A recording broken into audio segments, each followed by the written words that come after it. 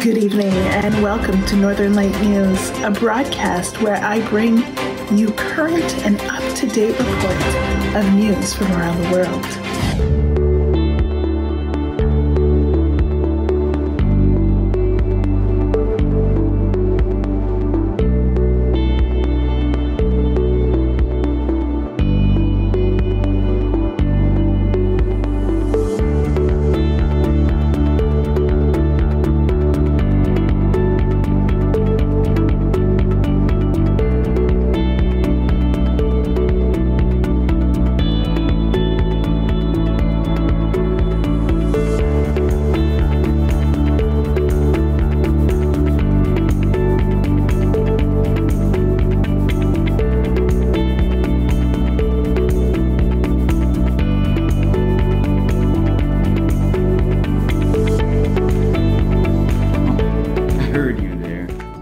Good evening, and welcome back to another Adventure Family Night Worship. We're so happy you could be here to join us today, because today we're going to talk about something that is amazingly beneficial to everyone. And what's that? Did you hear? That was a clue. Listening. We're going to be talking about listening throughout this worship service. And I know you're going to be blessed. So we thank you for joining us today. And let's get prepared to give praise, to give worship. And let's look forward to meeting God through learning about listening. So why don't you sit back, relax, and get ready to worship with us. So let's go. Dear God, thank you for today. Please open our hearts and ears as we listen to your voice. Amen. Hi, my name is Wyatt. I'm in XK. I like talking and I like telling stories to my mommy, to my daddy, to my friend, and to God. I like to talk to them because I like them and I love them. I like to talk to them because they listen to me. It makes me really, really happy when they listen to me. I like to listen to them too because I love them. And I want them to tell me lots and lots of stories. And I want them to feel happy. Listening is important so we don't get hurt. And we don't get in trouble. And we learn what we don't know. That I show respect to the other people. God is the best listener because He listens to everything I say. God answers my prayers,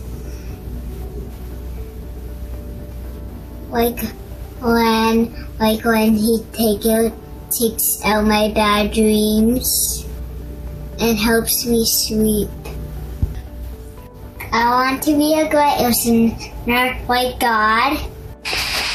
I show I'm listening by paying attention and not playing with my toys. By looking at the person that's talking, not interrupting. By caring about the person's feelings.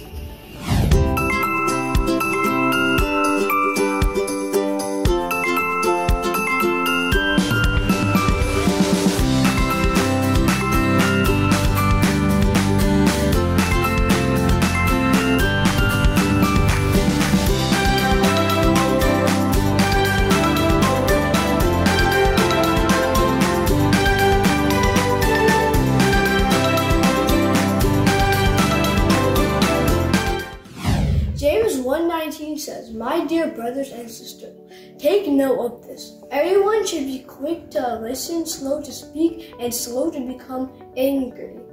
Did you know that the word listen and silent are spelled using the same letters? Why is it important to listen? Many times in the Bible, we see commandments to listen, like in Luke chapter 10, verse 16. Listening is an act of love, just as Jesus listens to us out of his love for us.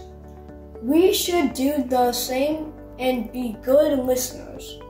As children, we should listen to our parents as they guide us in the right way and teach us how to be obedient to God. We can demonstrate listening by pausing from what we are doing and give all our attention to our parents, teachers, the person speaking to us, or most of all to God. We show that we are listening when we are obedient to the instructions given. In the Bible, Samuel is a very good example of a boy who heard God's voice, listened to the instructions, and obediently did what he was instructed. May we all strive to listen to God's voice and do what he tells us to do. Dear God, thank you for blessing our shepherds. Help us to listen and obey when you, our parents, teachers, or friends talk to us. Amen. Wow, we learned so much about listening today. What an amazing time we had at worship. Like, I know I am going to be a better listener because of everything I got to hear today too. Well, my friends, we've come to a close, and I know you are blessed. And I hope that you're going to have a blessed day coming your way. So once again, thank you for joining us. This is East Central District, and we presented you with tonight's Adventure Family Worship. So until next week, we look forward to having you back. Have a God-blessed day, and keep a smile on your face, and let's keep those ears puckered up so that we're always listening, most of all, listening to Jesus. So my friends, let's have a short word of prayer as we end tonight's worship. Oh, great and heavenly God, we thank you for being so great. Please bless us now and teach us to be great listeners for the kingdom of God. In your name we pray. Amen. Amen. Blessings upon you all, and see you all later. I'm Adventure Area Coordinator Christopher Bassraj, and once again saying thank you for joining us. All right, have a good night, guys. God bless.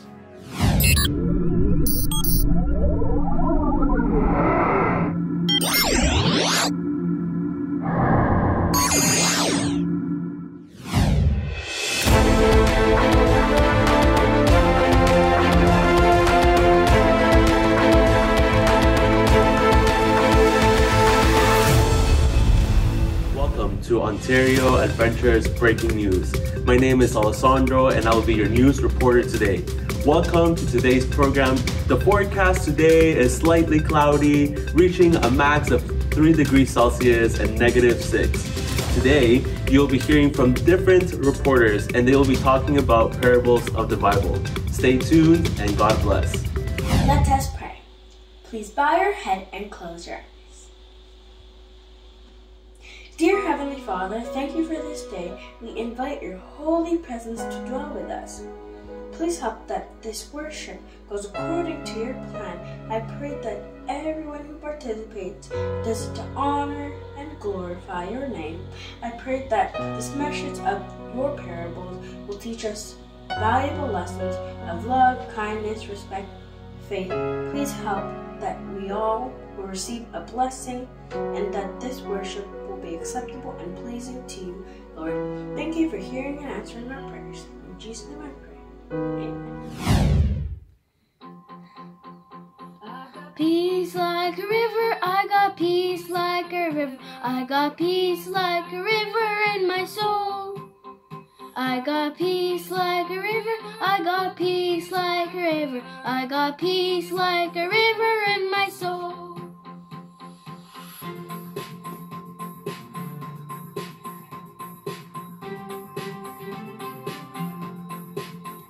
I got love like ocean, I got love like an ocean, I got love like an ocean in my soul. I got love like an ocean, I got love like an ocean, got love like an ocean in my soul. I got joy like a fountain, I got joy like a fountain, I got joy like a fountain in my soul. I got joy like a fountain, I got joy like a fountain, I got joy like a fountain in my soul. I got peace, love, and joy like a river, I got peace, love, and joy like a river, I got peace, love, and joy like a river in my soul. I got peace, love, and joy like a river, I got peace, love, and joy like a river, I got peace, love, and joy like a river in my soul. I got peace, love, and joy like an ocean, I got peace, love, and joy like an ocean, I got peace, love, and joy like an ocean in my soul. I got peace, love, and joy like an ocean, I got peace, love, and joy like an ocean, I got peace, love, and joy like an ocean in my soul. I got peace, love, and joy like a fountain, I got peace, love, and joy like a fountain, I got peace, love, and joy like a fountain in my soul. I got peace, love, and joy like a fountain, I got peace, love, and joy like a fountain, I got peace, love, and joy like a fountain in my soul. My God is so big, so strong and so mighty, there's nothing my God cannot do. My God is so big, so strong and so mighty, there's nothing my God cannot do. He made the trees, He made the seas, He made the elephants too. My God is so big, so strong and so mighty, there's nothing my God cannot do. My God is so big, so strong and so mighty, there's nothing my God cannot do.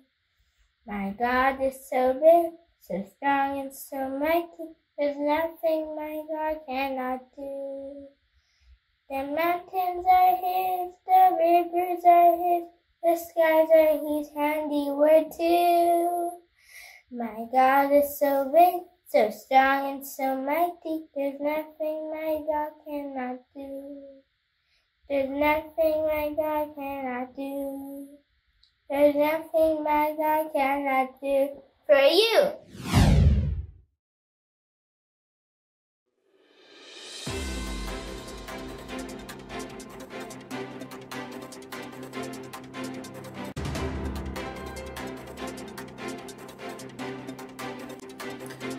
Good evening and welcome to Northern Light News, a broadcast where I bring you current and up-to-date reports of news from around the world. Today I will be bringing you live reports from a farmer and witnesses who saw firsthand the impact of different surfaces or grounds on growing good fruit. Not only that, I will also have them share more insight on what it all means. Please join me now as I speak to our first guest, the farmer. Thank you for the opportunity to share. I truly was not expecting any of this to happen. After having a hearty breakfast, I went out to gather the seeds so I can sow them on my farm, but I never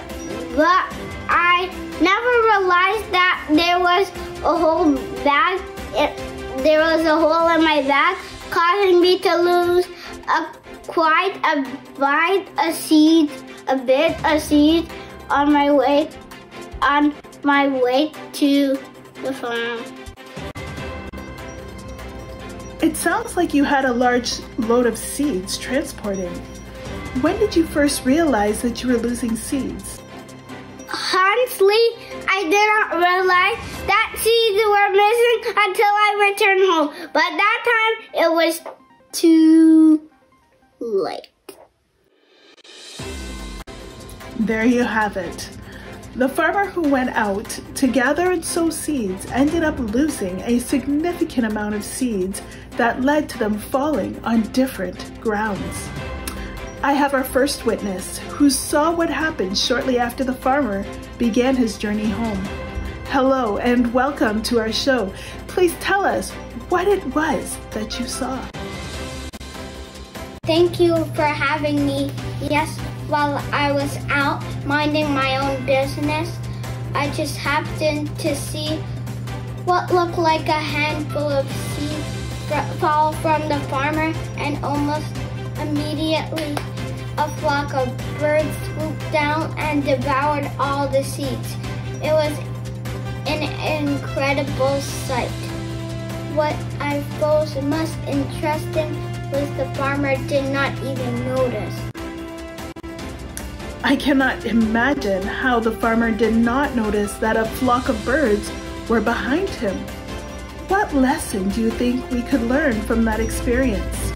I suppose you could say the seeds are like people who hear the word of the heavenly kingdom and do not understand it. And then the birds are like the wicked one who comes and snatches away that was sown in his heart. Whoa, I would be afraid to be among those seeds. Thank you so much for sharing that with us. I'm curious to know what happened to the farmer and his other seeds along the way. Let us get another perspective from witness number 2, who found seeds on hard, stony ground. Yes, what I saw was definitely not what I was expecting to see. As the farmer passed by me while I was entering my car, I noticed that a few seeds fell from his bag. It looked like there was a hole in his bag or something. What was interesting was that he never noticed that the seeds were falling out. Surprisingly, after a few days, I went back to the site where the seeds fell and noticed that they started to grow in the cracks along the sidewalk. They looked fairly green. But as soon as the sun came up, the roots were scorched and the plants that were growing all died. Can you tell us what ran through your mind when you saw that? Well, it quickly reminded me of what I heard about people who hear the word of God and immediately receives it with zeal. But it's short-lived because their faith is not rooted in God. Basically, when things get tough, like tribulation or persecution, because of their faith, they stumble and will likely lose their faith. Well, there you have it. The seeds that fell on stony ground were like people who are not well rooted in their faith in God. Here with me is witness number 3, who found some seeds among the thorns. Can you tell us about what you saw? Definitely, one afternoon, I was visiting my neighbor who had a field of overgrown plants. I saw the farmer passing by and noticed a few seeds falling, creating a trail behind it. He probably didn't notice because of all the stuff he was carrying. He was moving so fast, so I couldn't do anything. A few weeks later, we passed by the spot and saw that the seeds had gone. Most of the seeds had fallen among thorns, and the thorns sprang up and choked them. Fascinating. That sounds like someone who hears the word of God but has a hard time because of the cares of this world and the deceitfulness of the riches that choke the word of God. Exactly, I couldn't give you more. Not only does the cares of this world and the deceitfulness of riches choke the word, that person becomes unfruitful. Well, thank you for the update. I have one more witness who saw seeds that mistakenly fell from the farmer on good ground. Please tell us what you saw. While I was out tending my own garden, the farmer passed by, and as described by others, he had quite the load. and never noticed a trail of seeds falling from his bag. Fortunately for him, those seeds fell on what I would consider the best soil in town. It was good ground. Within a few weeks, there was a crop. Some 100-fold, some 60, some 30. The yield was incredible. Wow, incredible! No one has ever described a yield like that before. So tell us, what does all this mean? Honestly, I heard a great teacher describe this situation as someone who hears the word of God and understands it. Someone who indeed bears fruit and produces. Some 100-fold, some 60, some 30. That's a great lesson to learn. We all should try not only to hear the word of God, but allow God to work in us in order to bear good fruit and have lots of produce. Thank you to all our participants today. And in closing, I would like to say, he who has ears, let him hear. Thank you for tuning in to another edition of Northern Lights News.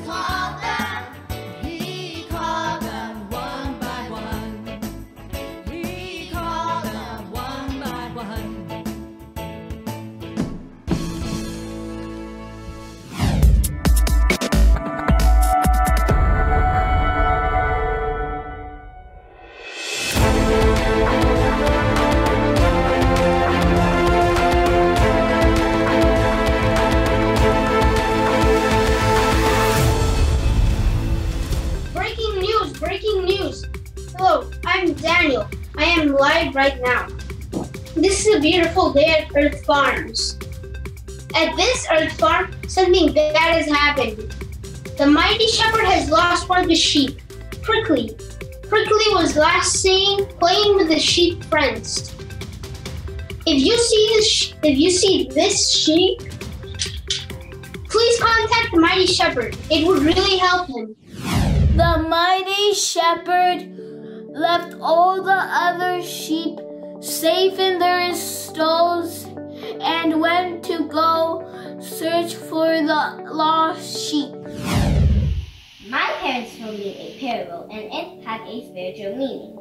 I know that when Jesus told a parable, it had a spiritual meaning. Well, what does that parable mean? Well, the mighty shepherd is Jesus, and the sheep are all people just like you and I. We sometimes stray away from God, but He brings us back into relationship with Him. He forgives our sins and heals our wounds and restores us back to Him. Thank you. You're welcome.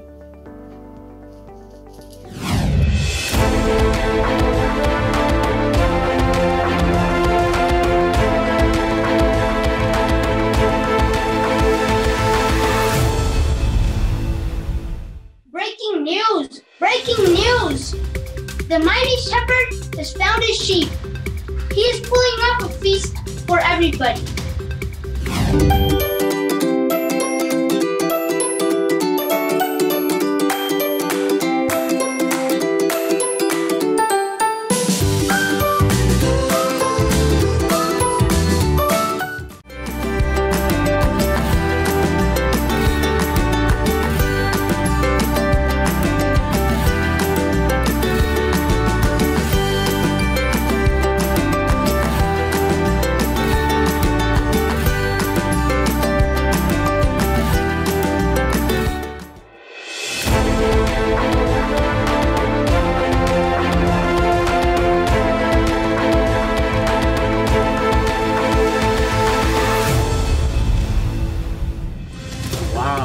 What an amazing report.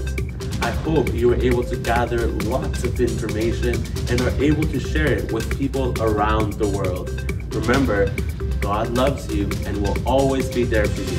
This is Alessandro reporting to you from Ontario Adventist Breaking News. See you soon. Hi, my name's Javante.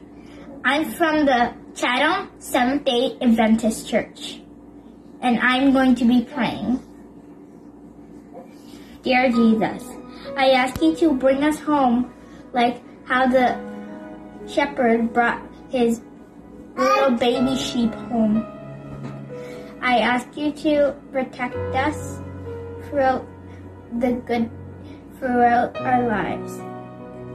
And I ask you to keep us safe, like how the shepherd keep his sheep safe. In Jesus' name.